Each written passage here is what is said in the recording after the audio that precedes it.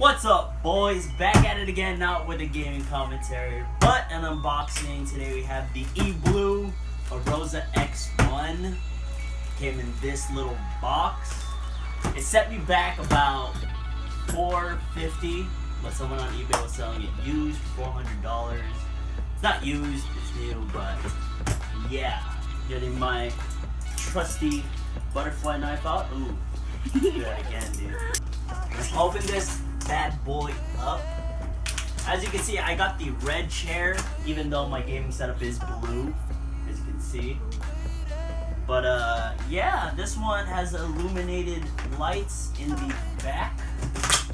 And I was looking for chairs, for office chairs for weeks. I believe like a week and a half, a week. I was really gonna go for an office chair, but the dude at Staples really changed my mind about that. He was like, oh, two of my coworkers here have gaming chairs and they would never buy like an office chair.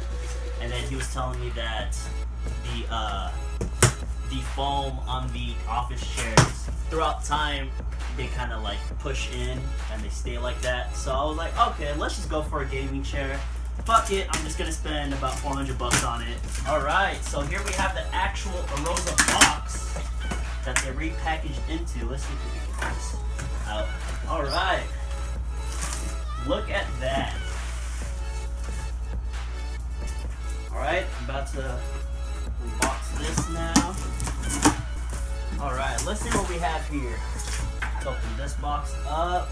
Alright, so here it looks like we have the base, the one that goes under the seat, the one that adjusts, as you can see there. Cover for that. Alright, it looks like here we have the wheels. Here's what we really need, the screws. Alright, so we have the, what do you call this? The hydraulics, where the chair sits on top of this. Alright, so what is this? Wow, it actually came with a battery pack. The person that sold this to me told me that it did not come with a power bank. So it did come with a power bank. Looks like it's not charged though, so that's alright. Got a charger for the power bank right here. Alright, so here we have, oh god, I'm so fucking excited, I'm sorry, dude. So here we have, oh god, dude, oh god. Alright, here we have the, god, oh, you got the base. We have the base right here.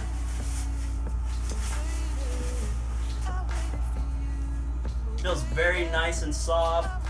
Leather, or doesn't feel like leather, it feels like leather. Here we have the, where the wheels go. Here we got another big box. Oh, this is the back plate. Oh, this is the arm rails. Look at that, stainless steel on the bottom. Very soft, actually. And then for the final thing, we have the, oh my god, bro! We have the main part, which is the back part. Main reason why I bought this gaming chair instead of other gaming chairs like a DX Racer or any office chair was mainly because the back support is already pre-installed into it. You see that? And then also the headrest. With all these other DX Racers and what is that other one called? All these other ones, they give you a pillow for your backrest, your lower backrest, and your headrest, and that you would put on your chair. But this one's already come pre-built. I love that about this chair. And also, the first gaming chair with illuminated backlights. Here we got the instructions manual. So we're gonna go ahead and build this first, and then we'll get back right to you. Alright guys, so we're done building the Auroza X1 chair. As you can see, it looks phenomenal. See that there? We're gonna mess with the toy box, the light changer thingy later on. But yeah, instructions were fairly easy. It took me about maybe 15 to 20 minutes.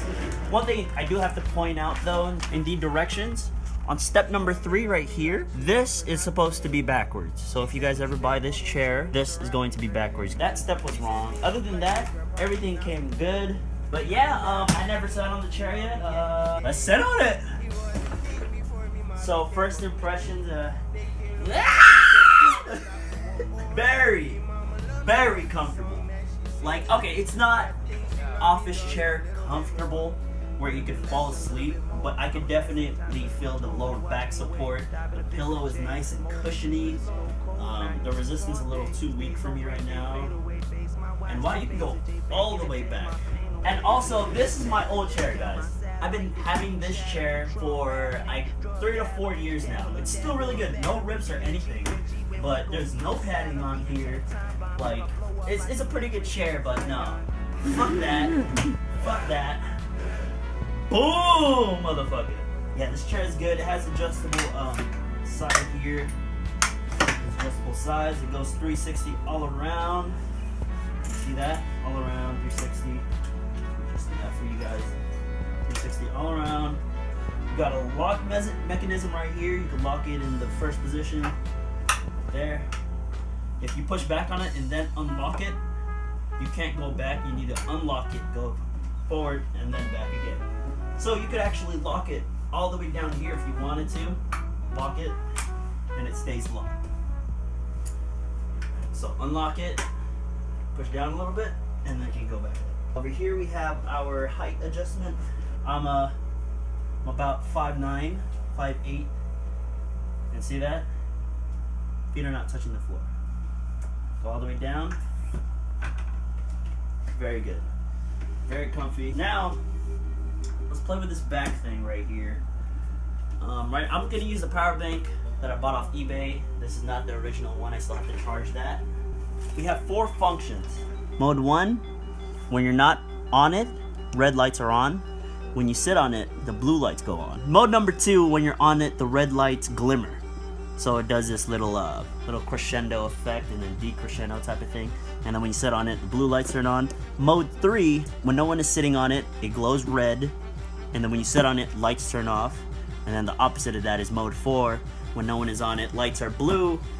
And then when someone is on it, the lights turn off completely. So let's try this here. First time turning this on, guys. Sorry if I scream. Woo! Look at that, dude! Look at that, bro! Don't I got the best chair in the world? So you can put the power bank in there, just like that. So right now, let's turn off all these lights, guys. So if you see, red lights are on, this is mode 1. Right when I sit on it, it has sensors. Right when I sit on it, it's gonna turn blue. Alright, let's go mode number 2 now. Once I get off, lights are red. We're gonna switch to mode number 2 now, where it glimmers. There's this crescendo decrescendo effect. See, just like that. And then once I get it on, boom! It's glowing, right? Yeah. It's glowing in blue. See that, guys?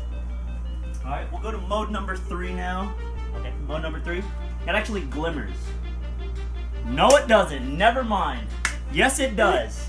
It glimmers, guys. It glimmers. And then right when I sit on it, it turns off. Last mode will be the blue. I have a blue setup myself.